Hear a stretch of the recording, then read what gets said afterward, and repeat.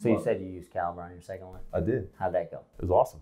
Smooth transaction? That's what I said. It's not the best. So the second one's the best. Yeah, I love it. Yeah. I just and had it's to not, hear it again. this was I just had to hear it again. Literally not even planned. This was not planned. Like, I didn't try to put this story together. This is the truth. So it's kind of funny. Yeah.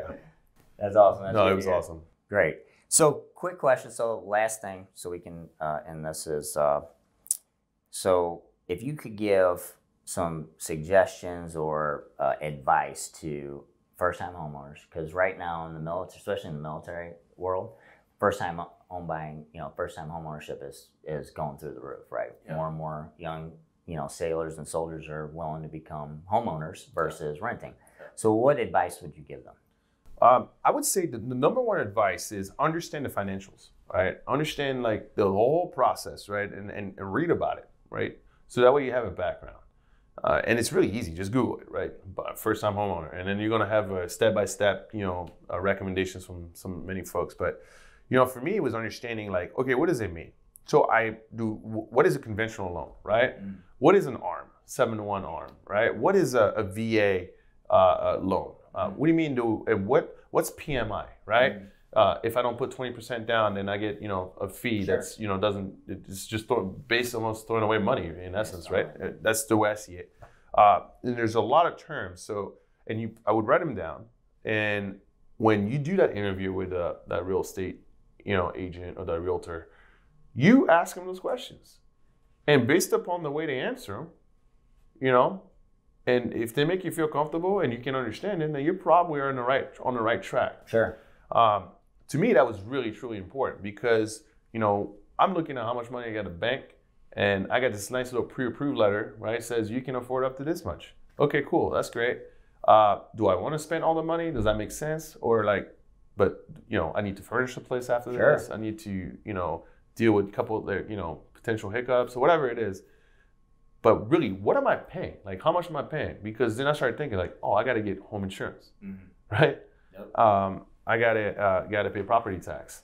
How much property tax? Easy when you're buying a home that's been on the market, right? That's been built. A lot harder when you're buying a new construction, right? Especially in your new development, because it's a guessing game for the first almost year. Yep. The county will come out, and at the end of the year, they're gonna be like, wow, it's actually a lot more than that, or a lot less. So the bank there, my lender, is kind of like trying to ballpark it based upon similar houses around and stuff. So, but this is all really important, right?